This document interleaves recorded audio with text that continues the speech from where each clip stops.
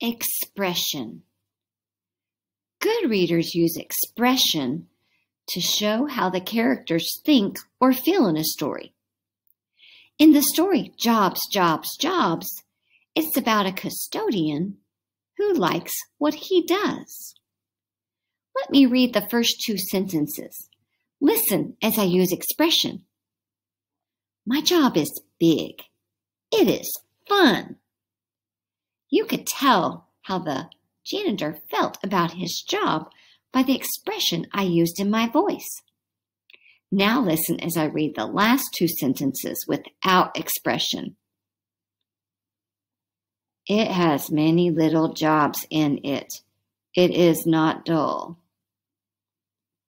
When I read that time, I did not use expression, and you couldn't tell that the character in the story likes his job.